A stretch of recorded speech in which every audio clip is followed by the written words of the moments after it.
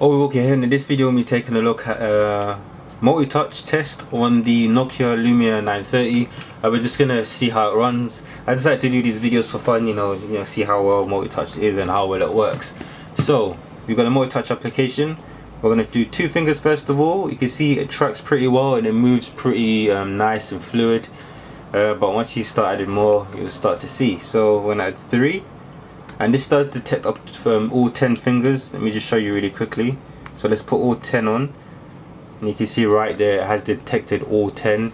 But when you move them about all 10, you can see the colors do switch between one another, and you know, it kind of gets confused and kind of jumbles up a bit. But this is the case with most smartphones out there, including the HTC One M8.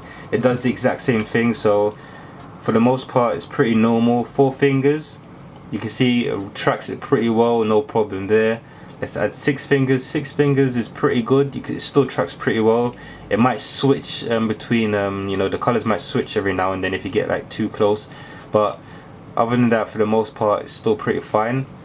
8 is when it starts to get a bit.